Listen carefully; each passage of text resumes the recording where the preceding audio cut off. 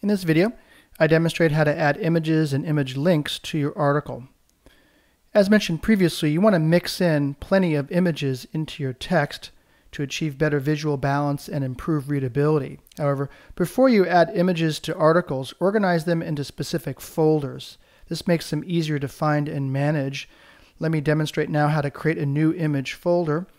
What you want to do is access the Media Manager from the main menu. Let's go ahead and save and close our article. We'll come back to this in a moment and put in some images. But let's first create a folder for those images and then upload some images from the sample folder, and then we're ready to go back to this article.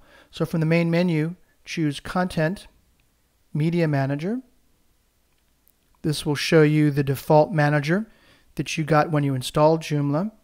We want to create a new folder, so click on the Create New Folder button. Give your folder a name. I'm going to call mine Learn Images.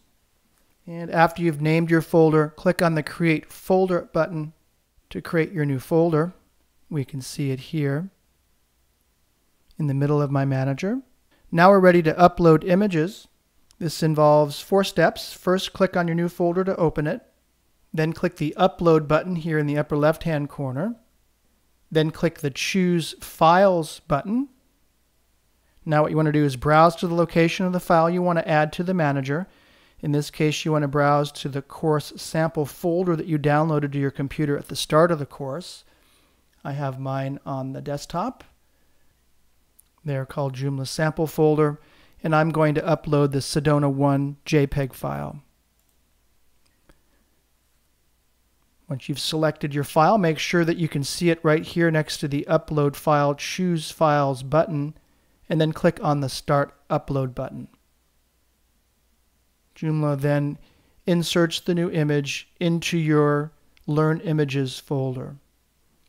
You should see an Upload Complete message with the name of your folder and then the name of the file that you uploaded. Now you're ready to add this image to your article. Let's go back to the article by choosing Content Article Manager from the main menu. Click on your Page 1 article that we created earlier.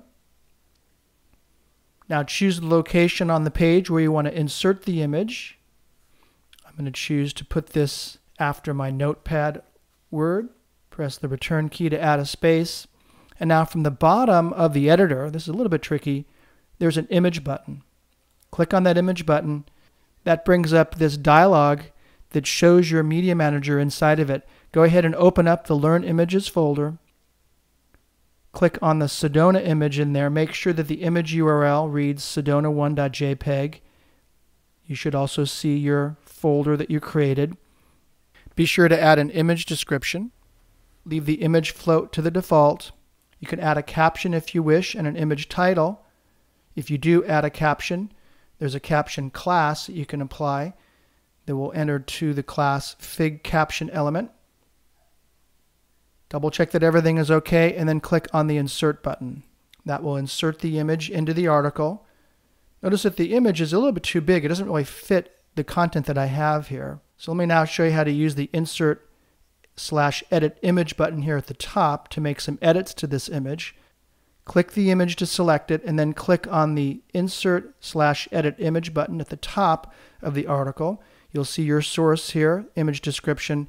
In the dimensions, put in 300 and make sure the constrained proportions is checked. Now it's not a good idea to resize images this way. Better to use Photoshop, but I wanted to demonstrate this tool. This is also a good way to maybe test out several different image sizes to see what looks best on your page. Write the proportions down and then permanently resize the image in Photoshop and then reinsert it into Joomla. Click OK to close the dialog and notice your image is much smaller. And when you're finished, click on the Save button to save your changes. If you have a project requiring a lot of images, you'll want to link to these images rather than uploading them all to your Joomla media library. This saves time, keeps your site smaller, makes backup much easier, and generally site administration much easier. I've had clients that had so many images in their media library that their sites got so big that they couldn't back them up anymore. So to link to your files, all you'll need is the URL of your images. You'll add this URL to the image URL text field in the Insert Image dialog that I showed you earlier, or in the Insert Edit Image dialog. Let me show you where this is. Click on the image and then click on the Insert Edit Image button here at the top of the editor. You want to put that URL right here in the source box. File or photo cloud services such as Dropbox, SmugMug, Flickr, and many others, if you upload your images to them, will provide this URL for you. To see how this works, I've prepared a photo for you in my Dropbox account, and here is the URL. Copy and paste this URL into the source box right here. I'm going to go ahead and copy and paste mine in rather than typing in this long URL. Check yours with my description right here very carefully, and then click OK. You won't see that image yet, but as soon as you go to the front end, and if you're connected to the internet, that image will then appear right inside of your article.